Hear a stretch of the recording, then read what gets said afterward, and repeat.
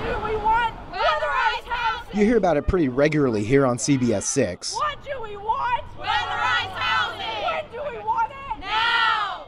A neighbor of yours can't get an issue with their apartment fixed despite trying over and over. What we want? Affordable housing! What we want? Now! This Virginia organizing rally at the state capitol Tuesday, seeking to show the state lawmakers the human element of those problems. For many people in our chapter across the state, mold remediation looks like throwing bleach on the walls and then wishing it away. Andrea Jackson works on housing issues in Waynesboro and has a rep.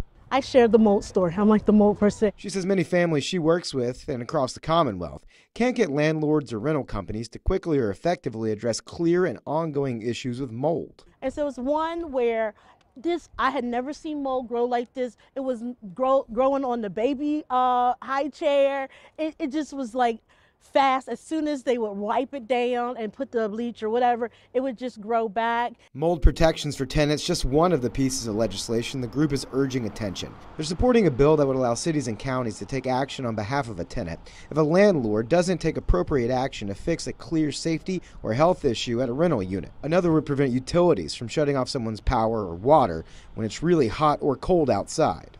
And it can happen to anybody, truly. Liddell McWhorter echoing the big theme of the day for this group.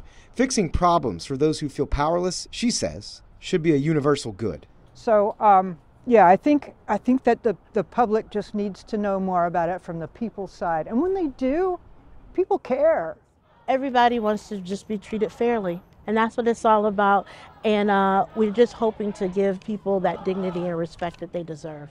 Each of those bills that you heard mentioned still have a ways to go, but at some point through the process thus far, they've gotten some level of bipartisan support. Advocates are obviously hopeful that they will pass through the legislature and get to the governor's desk and that he'll sign it. But even if that doesn't happen, they say they hope speaking out about this issue gives tenants the ability to do that themselves if they face an issue and to seek help. Reporting at the state capitol, Jake Burns, CBS 6.